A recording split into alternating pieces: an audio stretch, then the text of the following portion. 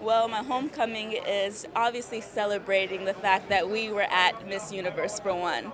And I think more so this year is even more special because the level of support that Belize showed provides validation that we are a force to be reckoned with within the pageant industry. And as long as we have our country's backing, we have no limits. This is the only start of an empire of pageantry in Belize. You know, I think that everybody was shocked when they didn't hear your name called or the country's name called for that top 20. Talk to us about what was going through your head at that time, knowing that you know what, everybody back home as well as those in the diaspora were there with you. Right, right. Well, for one, as you said, there are so many people from Belize there supporting me. I think for the first time, we saw the Belize flag come out strong at the preliminaries. So that in itself is something that should be recognized.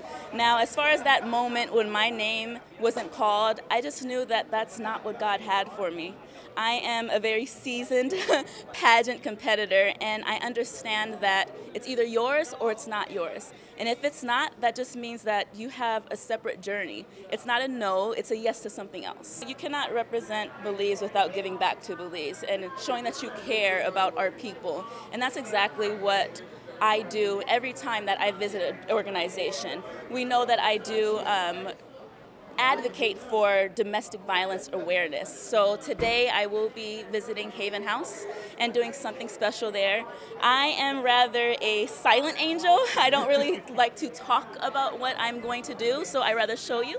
So stay tuned because that's not where it stops this trip. I have a very exciting announcement to make on Open Your Eyes on Monday, so again, stay tuned.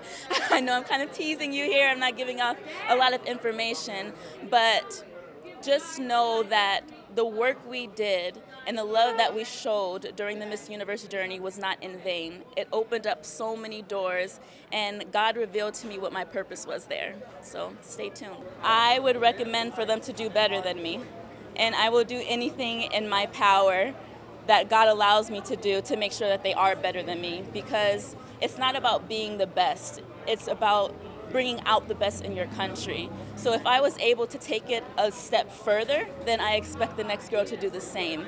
And as I said before, I'm here to support that in any way that I can.